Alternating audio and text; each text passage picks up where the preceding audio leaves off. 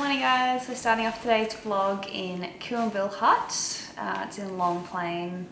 Just about 15 minutes down the road from where we camped, not far at all. From Long Plain Campground. Yeah, it is another campground here too, which looks just as beautiful. Yeah, it's really nice. And again, like lots of big horse yards and stuff. Yeah.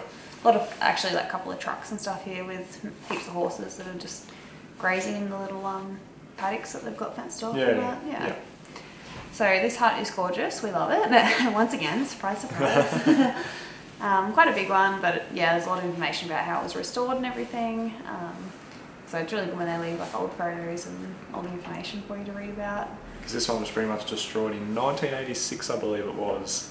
It was down to the ground, the whole thing. A tree fell on it, there was a fire, a whole lot happened to it.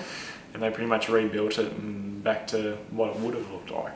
Yeah. And if you didn't know, you would think it's still pretty much how it was. Yeah. Like they did a really good job of restoring it, still make it look old and in original like conditions. Yeah, and I guess it's already 40 years old again since they true. Since they fixed it up as well. So yeah, but the groups that look after them and do the restorations, just like hats off to them because they do such a good job. They do such a good job. They're all volunteers. And, yeah, exactly. Yeah. They do amazing work. So now we're just going to continue up along this road. We're going to head up to the Coolamine Homestead, check that out, and then head to the Blue Waterholes Campground, which is where we'll spend tonight, but not really sure. We might just park there and go do, we've got about a 5-hour walk we're going to do, which is Clarke Gorge. Find some caves. Yeah. So we'll either leave the car and go do that, or we might set up camp and then go do that. Yeah. These two camps are very close together. Yeah. But for the whole point, we want time to be able to go do these hikes and explore out here a bit, so yeah, it'll be nice. Yeah.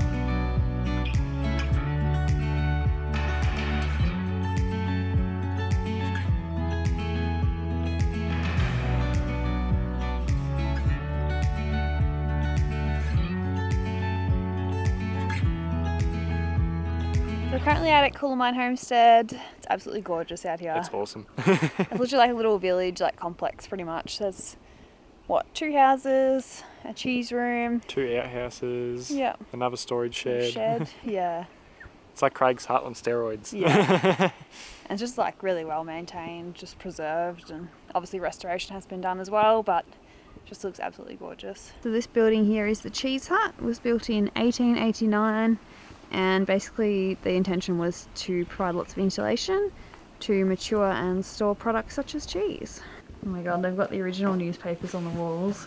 Which one did you find? 1987. 1987. So they glued these on to help stop the draft coming through the wood. And they're still here. These ones have been preserved. 1934. Wow. What did they say? I think the oldest they found in here was 1880 something. 1888, I think. Yeah, something like that. That's so cool. And they're still in like perfect condition. Literally.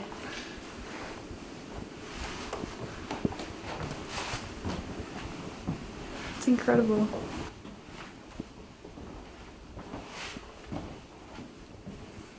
So the one that we're in now is Campbell House, and it's 5 rooms, and yeah, the newspaper was used to line the walls as a form of decoration and insulation. And they used horsehair as insulation to line the roof as well. A lot of the walls have got a hard plastic covering the papers so that to prevent them from getting damaged or anything.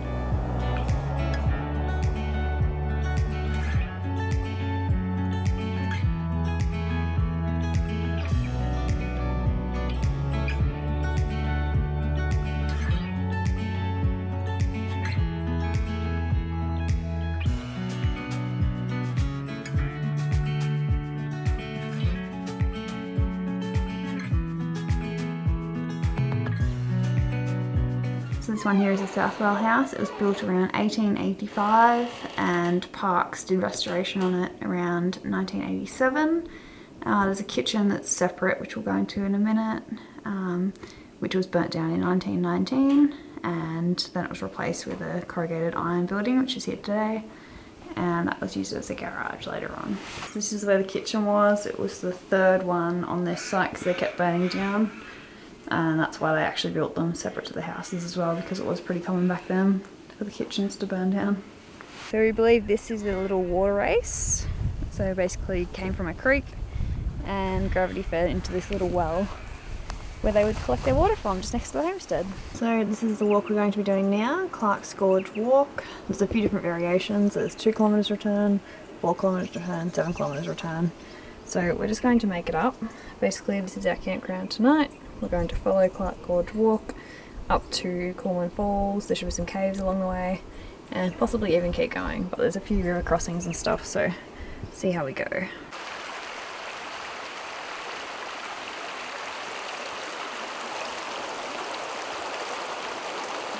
This is river crossing number 1 for today. At least there's some stones. We think further on we might have to actually take our boots off and get rather wet, but the first one doesn't look too bad. We'll let Matt go first with a test dummy. Alright, it's time for the boots to come off. This is our next river crossing, which we would not make. Well, we would make it in boots, but they would be very wet. So we bring a little hiking towel, gonna take the shoes off and then put them back on the other side. La! Is it cold?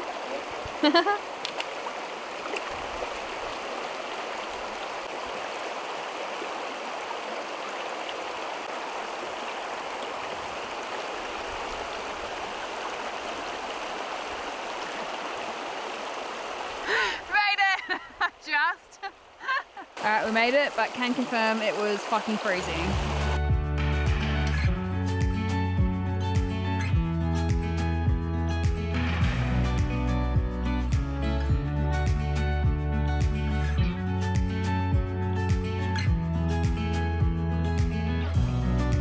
Alright, boots coming off again.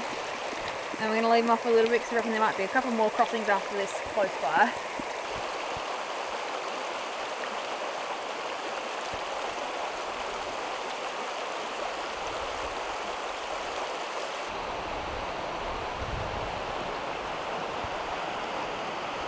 So we made it through 3 river crossings without our shoes now. Just going to leave them off for a bit, even though it is kind of probably not ideal because it's probably snake territory, but pretty sure there's going to be another crossing up here in a minute. So we're going to have a look around the corner, and then if not, the boots can go back on. Doing a bit of off trail up the side of the mountain.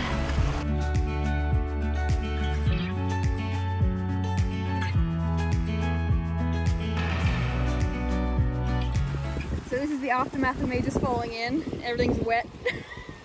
I tried to start crossing the river and this like slab of rock is so slippery and like it's got like algae on it. My boots, dropped them in the water, nearly lost them completely. They nearly took with the current. Luckily my bag's pretty good and I had all my stuff in a dry sack. But my life straw bottle is gone. It's gone down the river, so we're pretty scared, but I think we're gonna cross it anyway and I'm gonna go try and save my life bottle somewhere down the river. Alright, so lots happened. Quick little update. After I slipped and fell, I went to go try and find my drink bottle and I did another river crossing, which we believe was the 5th, and then kept going past this little family who was swimming in the river. Couldn't see it anywhere. I'd been looking like back and forth in between the rocks in case it got stuck. And on the way back, I asked the family, I was like, have you seen a blue drink bottle? And they're like, nah, we haven't. And the kids were swimming in there, so like they would have seen it if it had gone past. So I was like, oh, maybe it got stuck further up. So I started heading back, and then I hear all these screams like, we found your drink bottle, we found it! And so I go running back, and the mum actually fully jumped in the water and swam out to get it and bring it back to me. What a legend. I know, right? So I'm so grateful. I couldn't thank her enough. Those drink bottles aren't cheap, so I didn't really want to buy another one. But, and yeah, glad I wasn't littering in the river either, so yeah, can't believe I got it back. Anyway. But she's like, oh, I've been to the waterfall yet. And we're like, oh, not yet. And she's like, there's only 2 more river crossings and then you're there. And she showed us photos and they're absolutely beautiful. So here we are, we made it. We got here after 7 river crossings. We're now going back with our boots on. We've just decided to stuff it.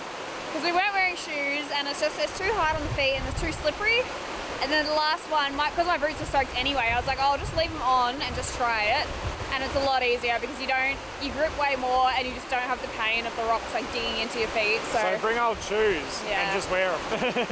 A lot of people are wearing like the hiking sandals, which we should probably invest in one day. Yeah, and a couple other guys recommend using like big sticks, like find a stick on the side of the river and use that to stabilize yourself when crossing. So we'll try and find one of them too. But yeah, it's been quite the adventure. Absolutely beautiful waterfall. Definitely worth it once you get here. It's amazing. Sort of stick to it and get there. Yeah. I don't even know what's the time, do you know? 3 o'clock. It's taking us 3 hours to get, it was 12, wasn't it? Pretty much.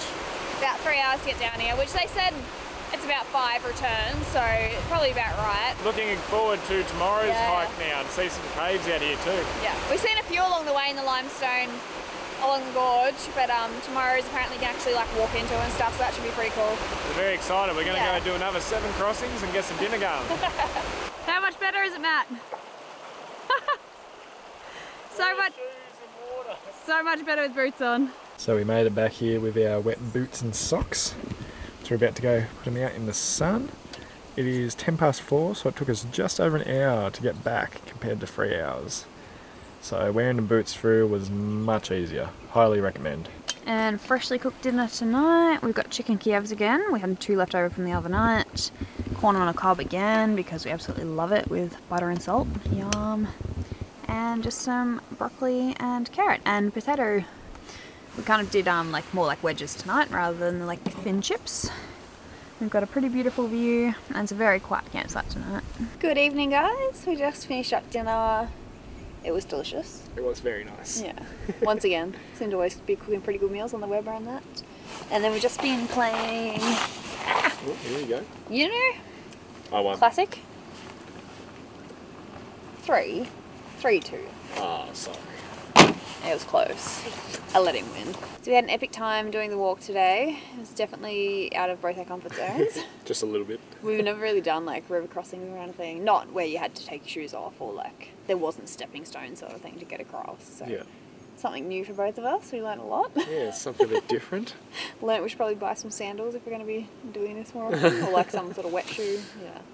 But anyway, it was amazing that we actually got to the waterfall in the end. Yeah, it was so worthwhile. Yeah. Like it was 7 river crossings, so technically 14, so you get 7 each way. Yeah. So it's a lot. Glad we made it. Yeah. It was funny though, like 3 hours getting there, like taking our time, going so slow and stuff. Then coming back was just over an hour. Like So we left our boots on the whole time through the river and just mished it back, I don't know. Now they've been sitting in the sun for like, I don't know, about 3 hours. Still very wet. And it's still soaking. It's like you could wring them out. But I reckon like a day or maybe 2, and that'll be fine. So we're in old shoes tomorrow. Yeah. We've been out the old hiking boots I am. Runners, doing another gorge walk, so we'll see how that goes. But there shouldn't be any river crossings, like it's just, I think there is some, but there's bridges. And then... Yeah. There better you will be. see tomorrow. I don't have boots. But it'd be pretty cool to see the caves. It'd be pretty scary, I reckon, because obviously it's just your own light and stuff, and you don't know what's in there, so... It'd be pretty awesome. Yeah. We'll see. But yeah, pretty excited for that. And yeah, very quiet campsite tonight. It's really nice, apart from that one car that just pulled in. In like the last 6 hours. No one's come at all, and now as soon as we start filming. But yeah, it's very good. We had an early dinner, so we're just going to play some more games. And put a shopping list together. Yeah, chill out, sort of photos and everything, so yeah. Be a nice relaxing harbour. Yeah, and we'll see you guys tomorrow.